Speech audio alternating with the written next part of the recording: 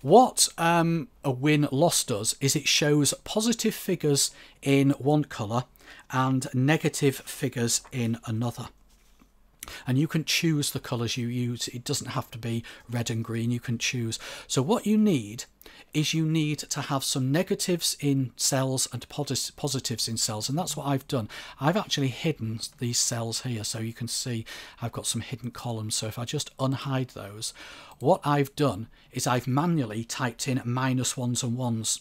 They don't have to be -1s and 1s.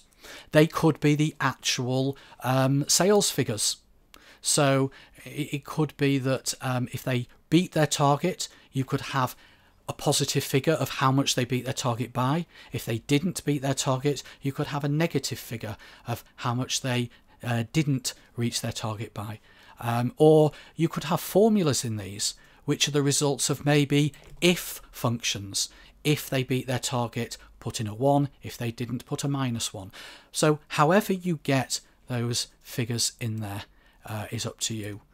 You don't have to hide the columns, but I'm just hiding them because we don't need to see them.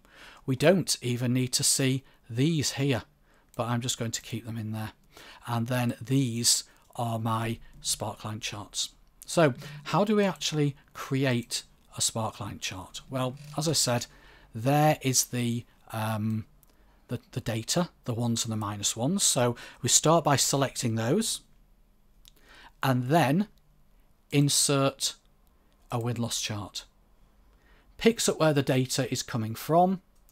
Location range is those cells there. You'll see I've already made column H fairly wide. Click OK, and it uses default colours for the values. So I'll select those, and I could choose a different colour scheme. I can choose one of those built-in colour schemes. There's another way I can do that, is I can define my own colours, and the way to do that is go to Sparkline colour, and whatever you choose as Sparkline colour is the positive value, and then choose marker colour negative points, and whatever you choose as the negative colour is obviously the negative value, like that.